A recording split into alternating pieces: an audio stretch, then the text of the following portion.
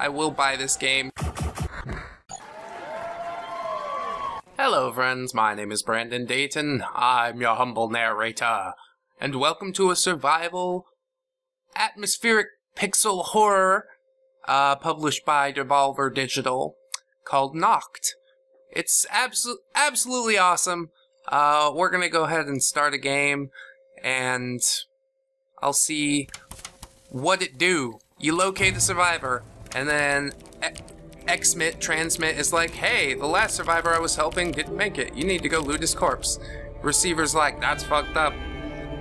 Yes, it is, but also this is a new world we're living in.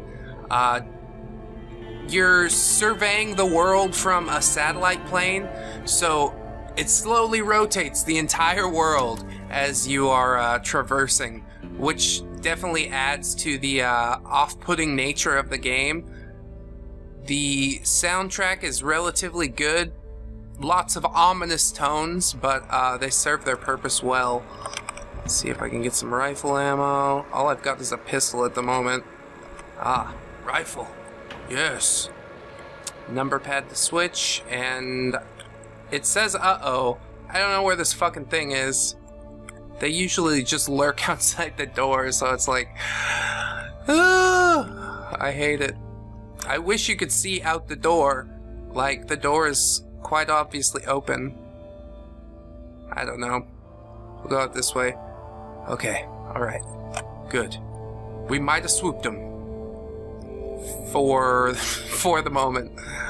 I really like the graphics as well as the music. It's got that pixely deliciousness, but there's a good reason for it. There's some food. And there's, yeah, since you're viewing the world from a satellite, it makes pretty good sense that it's monochrome and pixelated. And it looks really, really good, all things considered. I know there's a fucking thing out there. God damn it. What I hate the most. I've given the controls for Noct. Are you out here? I've given the controls an 8 out of 10.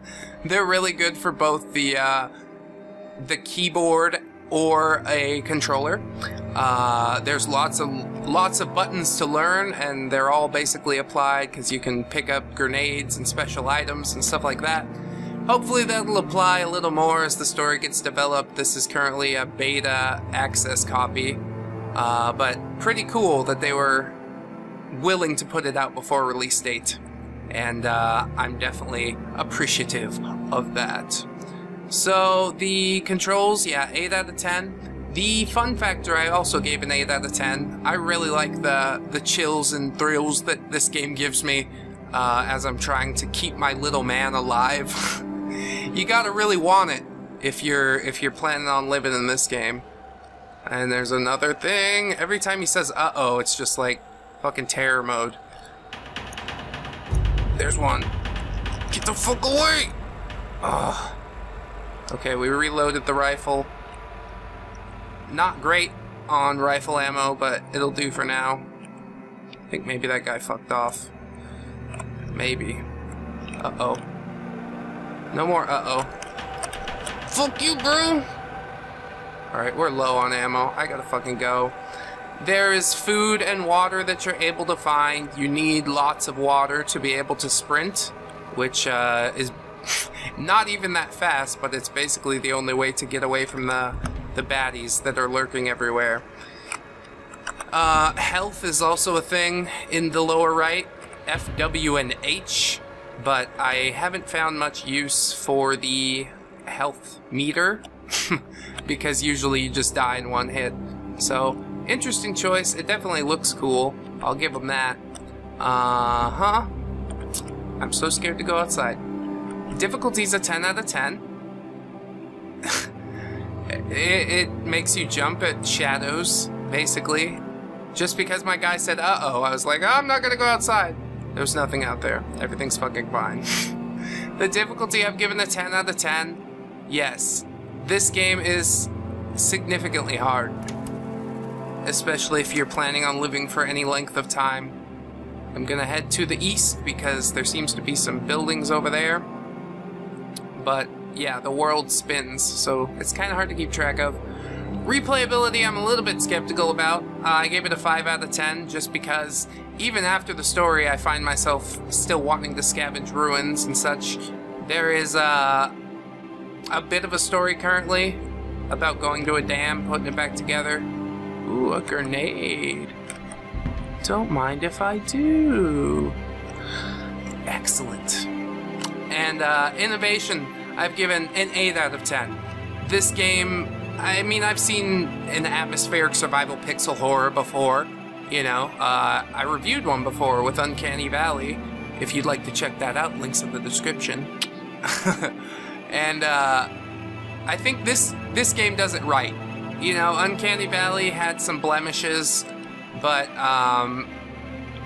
yeah, this top-down stuff really kind of fixes the problems that I had with Uncanny Valley, and now I've reached the ocean.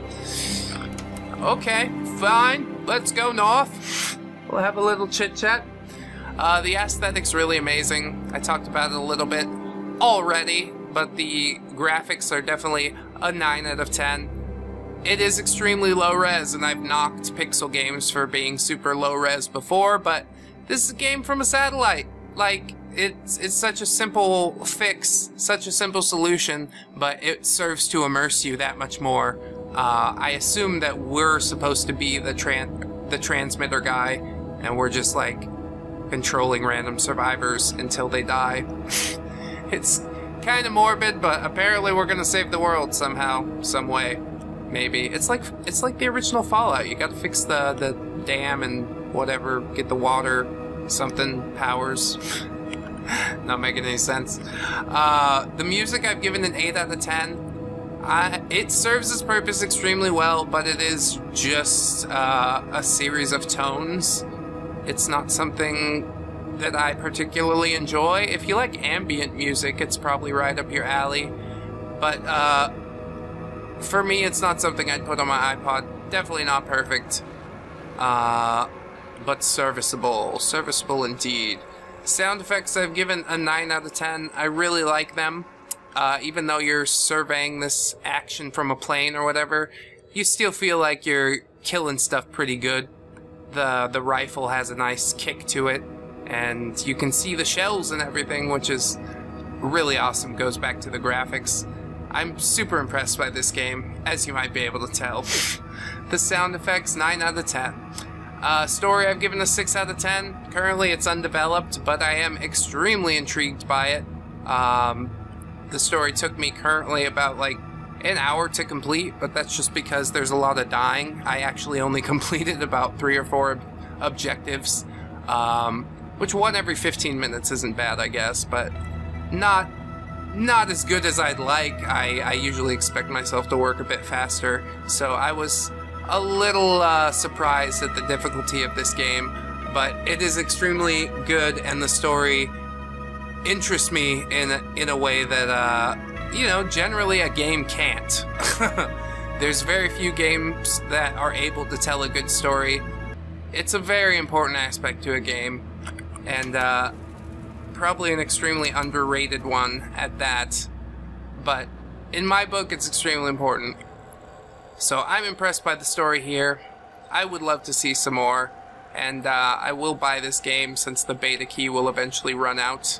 I'll throw some money at it for sure. I'm super impressed.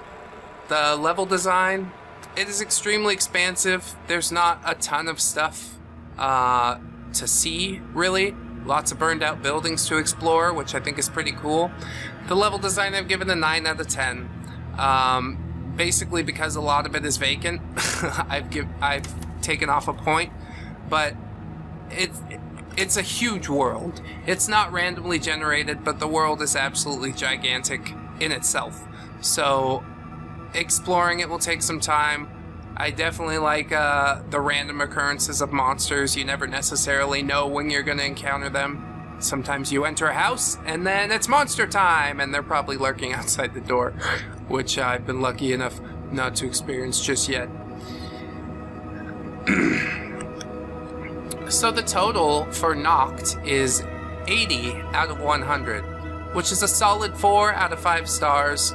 I really, really like what has been done with this game. There are a few blemishes, you know, but I think those are things that'll be patched up relatively quickly. Yeah, kill that spider. Damn. I'm glad it wasn't a big one.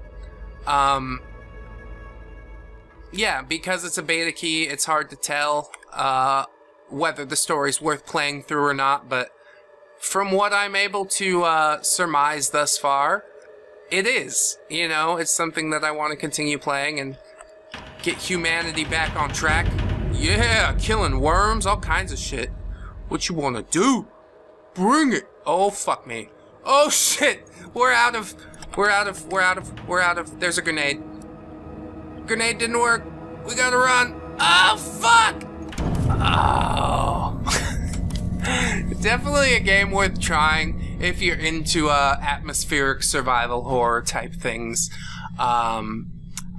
If you want to see a little bit more of an in-depth analysis, there is a text review also hosted on indiegamebundles.com, and I hope you'll check that out as well if it looks like a game that you maybe are on the fence about. I've been Brandon Dayton, your humble narrator. This has been Noct and another Dayton Dissects. I hope you did enjoy, and if you did, I hope you'll like, comment, and or subscribe. And until the next time, friends, bye-bye! 1, 2, 3, 4. Goodbye, goodbye, see you again. Goodbye, goodbye, see you, my friends.